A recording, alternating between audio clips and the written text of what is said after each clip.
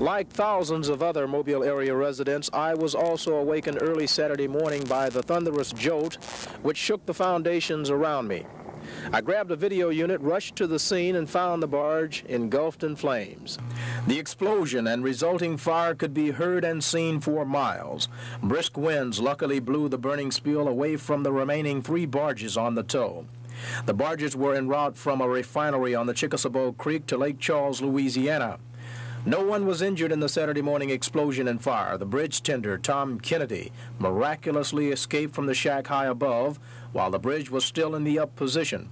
The captain and crew of the tug W.F. Friedemann Jr. backed off just moments before the explosion, and Scott Paper Company employees were evacuated as a precautionary measure. Spraying water on the burning barge was ineffective in extinguishing the blaze, but it wound up being the only effective way the firefighters could keep the flames from spreading upstream. Mobile's only fireboat, the Ramona Doyle, is thus being given credit for containing the blaze to the immediate area of the explosion. It was an all-day effort by the men of Fireboat 2.